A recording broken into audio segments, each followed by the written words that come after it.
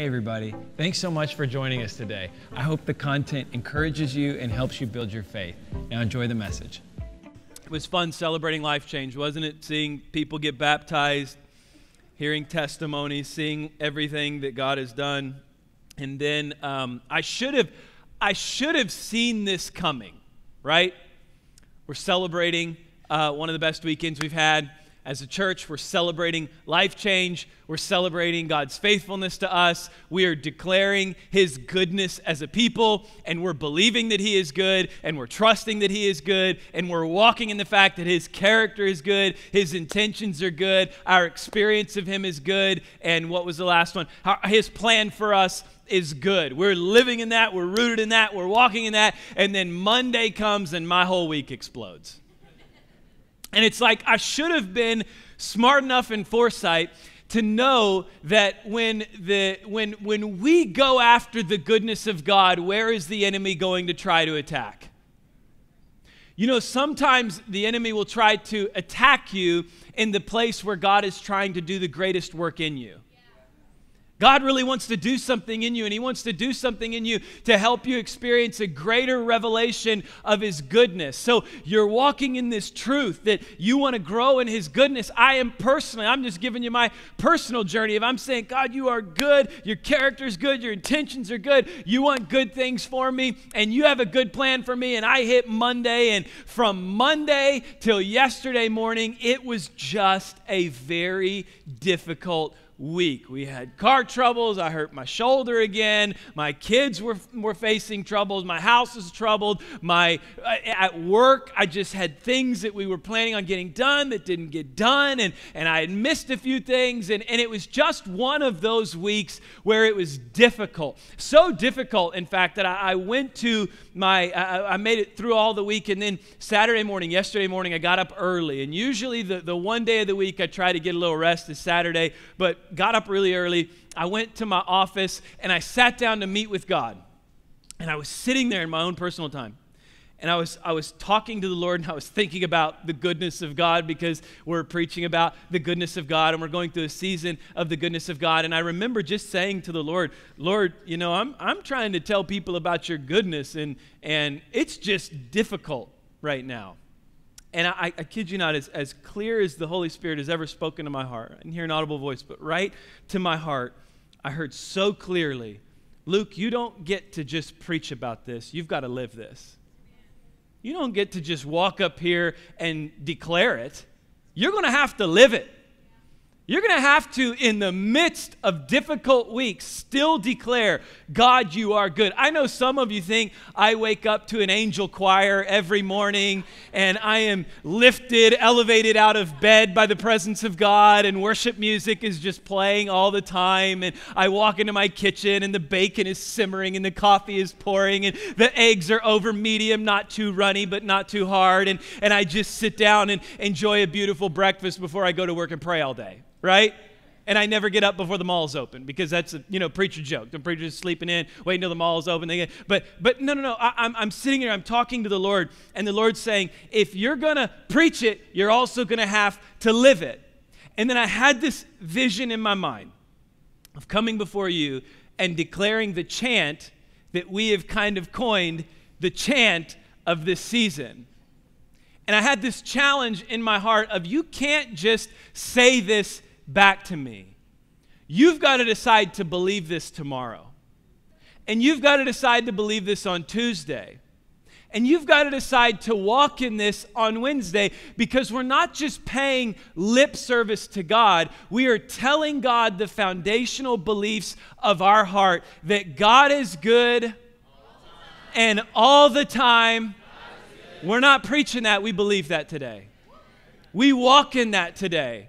And it doesn't matter what has happened in our week. It doesn't matter what we've gone through. God is still good. You understand this, right? Situation doesn't change identity. Situation can't change identity. Identity will change us in our situation. Said a different way, what you go through doesn't change the fact of whether or not God is good. God is good will change your perspective of what you go through. You get that, right? So when we declare God is good, and we stand in the truth that God is good, and I got my all the time, God is good, and all the time, when we stand in that, and we don't just say that, but we believe it, and we believe it on Monday when we get news that we never expected we were going to get, and we believe it on Tuesday when we face a difficulty, and then we believe it on Wednesday when it all comes up again, and we're still walking in the truth that God is good, then we will see the goodness of God all the days of our life, like we'll declare in the psalm today. But we've been a little nostalgic the past couple weeks. So I thought I would take us on one more journey down memory lane. If you didn't start with us when we started the church and you've been here the past 2 weeks, this is kind of the final pinnacle thing that you need to know about us, and then you're part of the culture again, right? So we launched August 20. And by the way, this week to me, again, I don't know what my problem is, but I'm probably going to get choked up. I know it's awkward when grown men get choked up on stage, but I just want to warn you, it may happen. This weekend means more to me than probably any of the other weekends that we've had in our church. Not today, but just this weekend symbolically throughout the timeline of our church. And I'll tell you why. We launched August 20, 2017, which would have been 2 weeks ago that weekend. Awesome weekend. We had over 100 people in standing room only. I mean, it was crazy. In the old LSC, there were people standing wrapped around. It was just this pinnacle weekend for us. We had been believing for a year, assembling a team, praying, trusting God, putting all of our effort and energy into it, and man, we launched strong. That is in the top 5% of church launches across the country, as we launched incredibly strong, right? I am fired up. Well, I wasn't even walking. I was floating out of that LLC when we were leaving. I was like, man, the Lord shut up so big, you know. I was so excited. We had a launch party that night. We all met up and had fajitas and queso, the God's food, the manna from heaven, and we celebrated the goodness of God. And I mean, we went big with it, and we partied. And then Thursday, August 24th, the Thursday after we launched, Hurricane Harvey hit. That Friday, the 25th, I got a phone call from the LSC saying, hey, half the campus is flooded, we're out of power, and water is leaking into the lower hallway. You all can't have church on Sunday. We launched on the 20th. Church plant gurus will tell you the first 3 weekends are the most important. We're canceling the second one. We had this momentum. We had this excitement. We had this desire to get engaged. Your second weekend's your most important. Your launch weekend, everybody's fired up, and then you tell all those people to go invite more people, and you carry that momentum into a snowball downhill, and you just build and you build and you build. And I'm a builder. I was building from the beginning, planning from the beginning. We knocked this first weekend out of the park. Then we hit the second weekend with all the follow-up, and that third weekend, we're off to the races. No, that Friday, they say, hey, we're canceling. You can't use the LSC. That Saturday morning at 5 o'clock in the morning, the Coast Guard was walking around my neighborhood. I went outside, saw flashlights outside of my house, and they said, you have 30 minutes to evacuate this neighborhood. They're releasing the dam, and when they do, the San Jacinto runs behind your house. It will raise in feet, not inches. And if you don't get out of here now, we're closing off the entrance and exit to your neighborhood. You guys are stuck with it. I was waking my family up at 5 o'clock in the morning, pulling my kids out of bed, packing up everything that we could get, threw it into my truck, barely got to 45, headed down 45. We were headed to Corsicana. We found one hotel room available in Corsicana. I mean, it was crazy. It looked like refugee camps. There were people sleeping in the floor of the lobbies because their reservations were up and other people had booked it. And we walked in there, and it was me, my children, my wife, and my mom in one hotel room together. And I'm literally sitting in there thinking, so we go all day and we go into the night, and it's 3 o'clock Sunday morning now, and I'm laying next to my wife and we're in bed. Don't you start crying. You're going to mess me up. And I can't look at her right now. And we were laying in this bed together, and we were getting text messages from our neighbors that were saying, the water's in my garage. The water just got to my front door. The water just got here. And my neighbor was texting me pictures as the water was rising up in our backyard, covering up our patio, entering into our garage. And we literally went from one of the greatest weekends that we've ever experienced, just seeing God's faithfulness show up in a way we never imagined, to laying in bed on Sunday morning at 3 o'clock in the morning crying, thinking, have we lost everything? Have we lost our house? We lost a vehicle. Have we lost our home? Are we going to have anywhere to go back to? Are we going to have a church when we get back? Is anybody going to show back up? I mean, we literally canceled the second weekend. Is anyone going to be here? What are we going to do? By about midweek, that next week, by the way, praise the Lord, only God could do this. The water had risen it went in 2 inches into our garage, and then all of the water receded. So we had this water line in our garage. It got literally that close to our door seal before everything went away, so no water got into our home. We got back. Yeah, we can praise the Lord for that, right? So we got back, and that next week, I'm just trying to wrap my mind around what are we dealing with? What do we have? We lost the vehicle. We don't know what's going on here. Is anybody going to show up to church? And it was this weekend. And I remember we had a little green room that I used to sit in the old LSC. And I remember sitting in that green room, and I didn't plan to tell you any of this, by the way, but it just kind of all hit me. And I remember sitting in that green room, and I remember walking out as the first worship song had started, and I saw a building that was packed. And I remember thinking to myself, God, you are so good. You are so much better than what we could expect. You are so much better than what I thought you were going to do. God, you are better. I remember thinking this. This is so just me thinking in terms of building something. I remember thinking, God, you are so much better than a one-year marketing plan.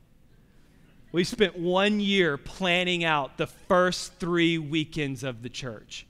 1 year planning out the reach, the follow-up, the drive, the momentum, capitalizing, building it into something, all of the systems in place. And I remember thinking, 1 year marketing plan, everything we prayed and prepared has been destroyed, yet here we are. And God, you are so much better than what I even thought you would be with a 1 year plan. Can I tell you something?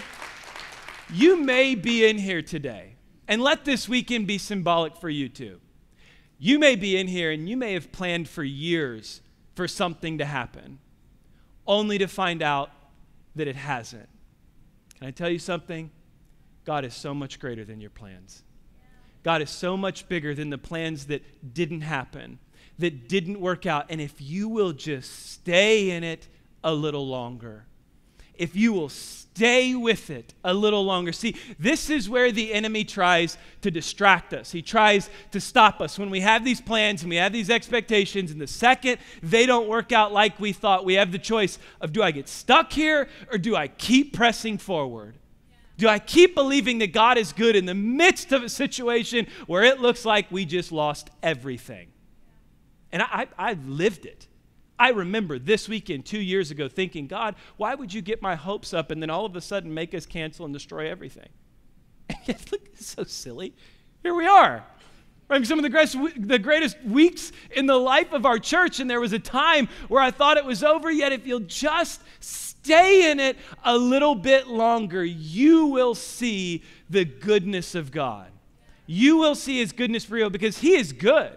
And he desires good things. And he's bringing good things to pass. And it may not be within the context of your plan, but it is within the context of his character. God is good. God's going to do good. Victory is at the end of this thing. You've just got to keep pressing forward a little longer. You've got to stay in it a little longer. You've got to look right in the face of that adversity and say, you know what? God is still good in the midst of this diagnosis. God is still good in the midst of this loss. God is still good in the midst of this broken plan. God is still good in the midst of this shift that I did not see coming and I had no idea was going to happen. God is still good in the midst midst of bad news, God is still good. And if you stay rooted in that goodness, you're going to see it one day. I promise you, you're going to see it. Wow. That was just extra credit. We got a message to get to now. All right, let's jump in. Psalm 23. Ready for Psalm 23? This is the psalm that was made famous by a rapper named Coolio. Guys, do you have a refresher for them? Refresh their memory for a little bit. You got it? Something? Anywhere? Maybe? Hey! Now look here. This is the way I remember Coolio, right? I remember when he hit the stage and Gangster's Paradise happened and Psalm 23:4. Honestly, I did not even know that was a Bible verse. I thought it was Coolio's lyrics. I was like, wow. I walk through the valley of the shadow of death. I take a look at my life and what? All right, that's good. Okay, we're good. Great job. Throw back up that first picture of Coolio. Show me Coolio. This is what I remember him as. Some of you, it's funny because the 30s and 40s in our church are like, wow, that's an old song. The 40s and the 50s and 60s are like, if that ever happens again, I'm leaving this place, you know? The 70s and 80s are like, did you hear something? I didn't know if I heard. And the teens and 20s are like, who on earth is Coolio? This is how I remember Coolio. You may recognize Coolio now. Do we have Coolio? Now this is Coolio now. Yeah? Hey, 20 years isn't friendly to anybody, right? You all may recognize him like I recognize him when he had the full thing going on, right? There he is. That's my Coolio. That's your Coolio, all right?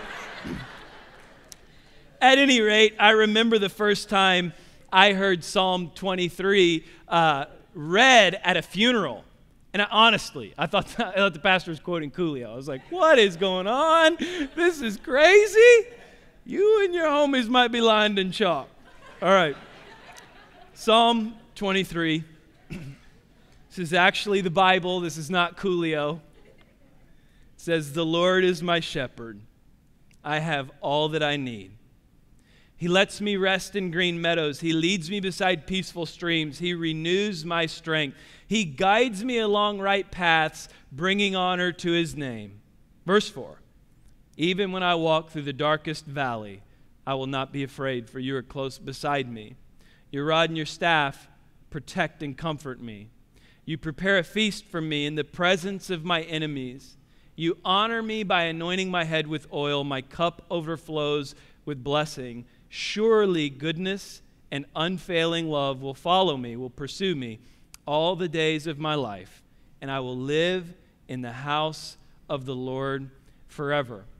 We've got 4 declarations to make from this passage of Scripture, but in order for us to make those declarations, we have to see everything in light of Psalm 23, verse 6. Let me read to you Psalm 23, verse 6 again. He says, surely goodness, I learned it, goodness and mercy will follow me all the days of my life, but surely goodness and unfailing love will pursue me all the days of my life, and I will live in the house of the Lord forever. That word forever indicates a present reality that continues to eternity. In other words, he's saying, surely goodness and unfailing love, the goodness of God and the mercy of God will follow me all the days of my life, and I will dwell in the house of the Lord forever. They will follow me starting right now, and they will follow me all the days of my life until I'm in heaven. We have to catch that if we're going to see what he walks us through in 1 through 2, 3 through 4, and verse 5. That it's the goodness of God and it's the mercy of God that leads us through the most difficult times of our life, the valley of the shadow of death, that makes us a table, prepares it for us in the presence of our enemies. It's because of the goodness and unfailing love of God that we walk through these things. And I love this word, this Hebrew word for pursue. It's a word that they used to use to actually describe nagging dogs that would chase you. He's saying the goodness and mercy of God chase you like a nagging dog, like a dog that's biting at you. We have some friends that have a pit bull.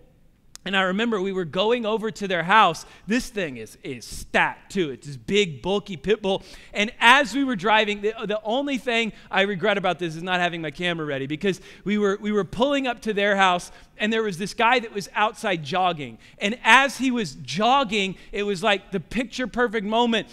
My friend's pit bull busted through their fence and took off running after this guy. And I mean, scared this guy to death. He started high-stepping like Deion Sanders. He's like, what? And then he turns around and he starts knuckling up, and he starts, yeah, it looked like he was saying fire truck the whole time, and he's just yelling at this thing. You know, he's like, and he's wanting to fight it. And I'm like, dude, you gonna fight a pit bull, man?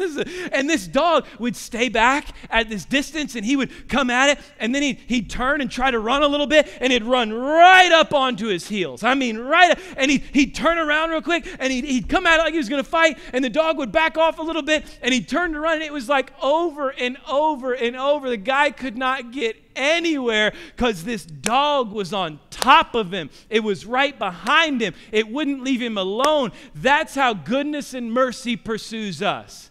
It's on us. It's chasing after us. It is right behind us, and the pursuit of it is nagging us and trying to get a hold of us. And as it does, we begin to really experience the goodness of God. As it relates to Psalm 23, I'll walk you through the four instances where the goodness of God and the mercy of God pursue us. Through number one, Psalm 23, 1 through 2, it says, "The Lord is my shepherd. I have all that I need.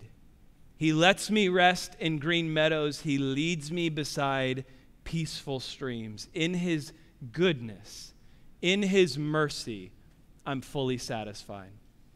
I am fully, completely, everything that I need is satisfied in him. Listen, he says, the Lord is my shepherd. John 10:11 says, Jesus says, I am the good shepherd. The good shepherd sacrifices his life for the sheep. We have a good shepherd. And Psalm 23:1 says, the Lord is my shepherd. I have all that I need. In his goodness and in his mercy, I find everything that I need. He lets me rest in green meadows. He leads me beside peaceful streams. When he is my shepherd, in his goodness and mercy, I find rest and I find peace. If you are in here today and you feel worn out, you feel chewed up and spit out, you feel worn out, you feel anxious, you don't have any peace, you're looking for peace, you find that peace, you find that rest in the truth that the Lord, as my shepherd, the one who is leading me through his goodness and his mercy, I have everything that I could possibly need. The other day, I was leaving the house with my son. We were going to run an errand. And I took him out to the driveway, and I put him in my truck, and I buckled him in, and I opened up my door, and I went to get in my truck, and I realized I didn't have my phone. I was like, oh, no, I got to go get my phone. So I went inside. Yes, I left him in the truck. The AC was on. The garage door was open. All you people calling cops on people for leaving a kid in the car for 30 seconds. This is Texas, not California. He's going to be fine. He's good, no. And so I walked in, and I was like, leave doors open, and I looked at the counter, and my phone wasn't there, and I started looking around. I was like, I don't know where my phone's at, and I told Anna, I said, hey, will you go watch Caden? He's in the truck. I've got to find my phone. And so I ran upstairs, and I looked in my office, and I couldn't find my phone, and I was looking in the bathrooms, I was looking in drawers, I was looking in kids' closets, I was looking in everything, and Anna was like, hey, babe, are we about ready to go here? Are you going to leave? And I said, I cannot leave my house without my phone. And I wish I could say it was the Holy Spirit. I really just think it was common sense that asked me the question back, is that true? Can you not leave this place without your phone? And so I was like, if fine, I'll try it. And I went down to my truck, and I got in my truck, and it literally was not, we didn't even get out of the neighborhood. And I was reaching to my cup holder to grab my phone to turn the podcast on that I was listening to, and I was like, I don't have my phone. I don't know where my phone's at. And so we get to the store, and I get my wallet, and I get Canaan out, and I'm like, shoot, I left my phone in the truck. And I was like, no, my phone's not even in the truck. I don't have my phone. And so then I get there, and we go through, and we get what we need at the store, and then we come back out, and I put him next to the truck, and it's a true story. I literally put him in the truck, and I reach in the basket, and I'm like, man, I forgot my phone in the store. And I was like, no way, I don't even have my phone. Like, it was just, what is happening to me? And I'll tell you something, a miracle happened. I actually went to the store and came back, and I went without my phone, and we lived. Like, we survived. Everything was okay, you know? And I actually went an hour after that, and I couldn't find the thing, and guess what? I'm still breathing, right? My kids are still good. But I realized something in the midst of that false expectations of satisfaction create all kinds of anxiety. I had a false expectation of satisfaction with my phone, that I have to have it or I can't go.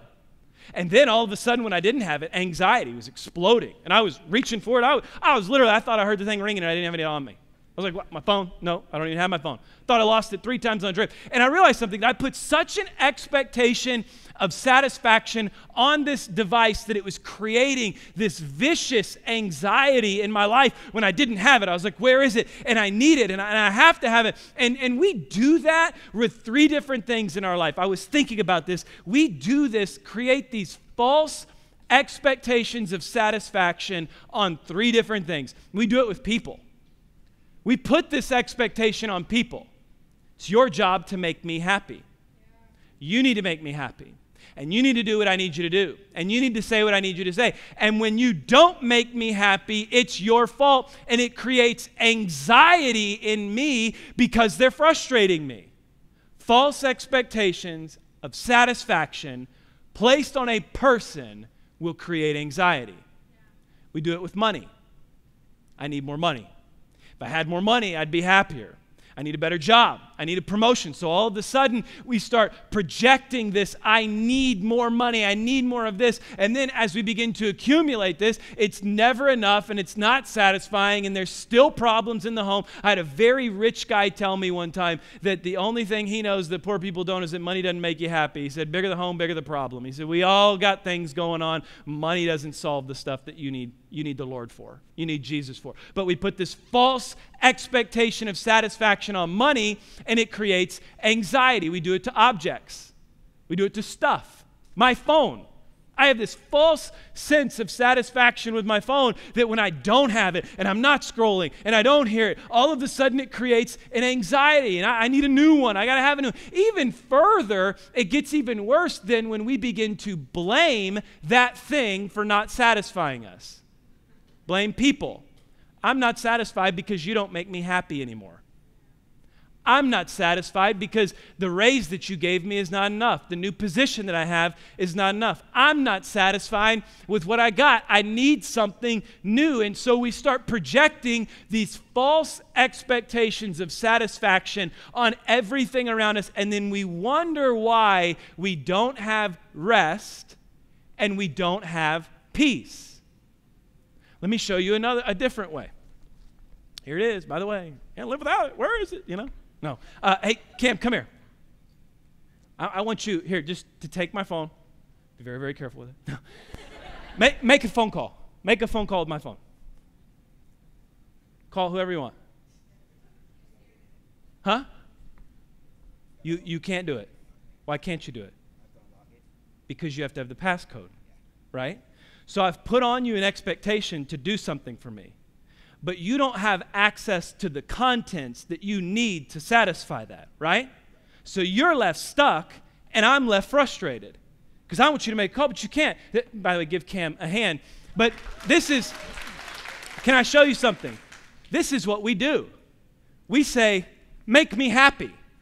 And when you can't, because you don't have access to the contents of my soul, you don't have access to the contents of my spirit.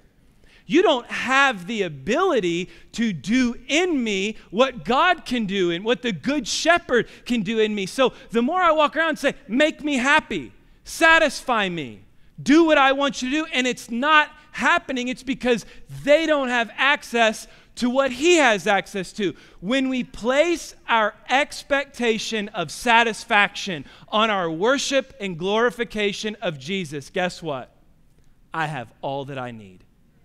I have everything that I need. I am fully satisfied in him.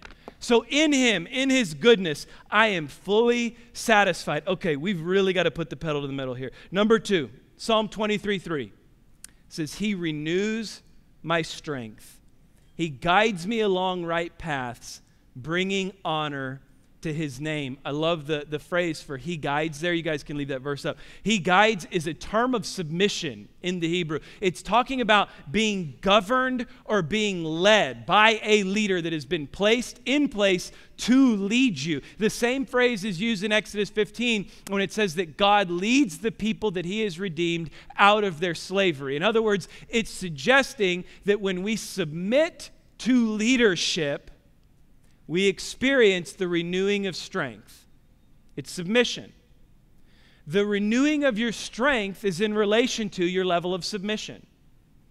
You need the Lord to really renew you. You need him to build you back up again. You need him to take you to new heights. It's not about how far can you lead yourself. It's about who is leading you that can renew you, that can renew the strength that you have in you. My son and I, we were messing around the other day cleaning out my truck. And he was sitting in my truck and he was driving, right? He was pushing the pedals. He was about to rip the blinker off, you know, and he was messing with the shifter and he's making the noises. And oh, I'm going to Home Depot, Daddy. And he's like turning and driving, you know. But then it was funny because in his mind, he was sitting there and he was doing all the actions of driving, but he was going nowhere. Because he didn't have the key, and the key engages the power. And when the key engages the power, it will take you to where you need to go. And the same is true with this verse here. He renews my strength when he is the one leading me. When his key is in my ignition, and it's what's powering me, and he's leading me where I need to go, then all of a sudden my strength begins to get renewed. Now let's go to the next one. In his goodness, Psalm 23, verse 4, even when I walk through the valley of the shadow of death, I will not be afraid, for you are close beside me. Your rod and your staff protect me. We find in his goodness and in his mercy that we are safe. We are fully safe. We are protected. There is a safe place to go. There is a retreat that we have that we can run to in the goodness and in the mercy of God, that even though, what does it say? I walk through the valley of the shadow of death. I am going through the most difficult time of my life. I went from greatest weekend I've ever experienced to crying in a hotel room, wondering if I lost everything. Even though I walk through those things, there is a place of safety for me. There's a place of protection for me. There is a place that I can retreat to. My son has figured this out. He's recognized that that place of retreat is his mom. Let me just give you an example of what I deal with. You guys have that? Go ahead. Shut your mouth off and come at me. Come at me, bro. You want me? Come on, too. You want me to come get us up? You talking to a Cunningham, boy? What did you just say to me? Run it again. Let it go again. Listen to this mouth. What did you just say to me? Shut your mouth off and come at me. Okay, I've had enough. I'm ready to go punish him right now. Can I just tell you something, by the way? He never talked to me like that until he started going to the nursery with your kids. I'm telling you. I don't know what y'all are teaching your kids at home. And he came, I promise you, that was not prompted. He and I were just messing around. We were fighting back and forth, and I tossed him up on the couch, and then he popped up and lets me, shut your mouth off and come at me, bro. Who are you with in that 2s and 4s room, right? What is going on? But here's what he does now. So he pops his mouth off, and he picks a fight with Daddy. You know, I'm not letting that slide. Like, I'll give it to you. You want to go? And so I go at it, and he runs and he jumps and he hides behind his mama.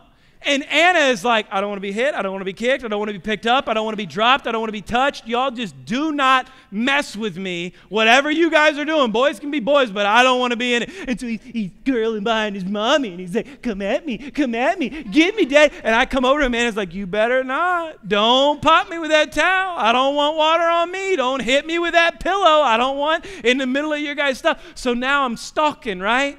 And I'm waiting for him, and I'm waiting for that moment when he forgets what's going on and goes to the toy box, and he's going to wind up inside that toy box and shut down.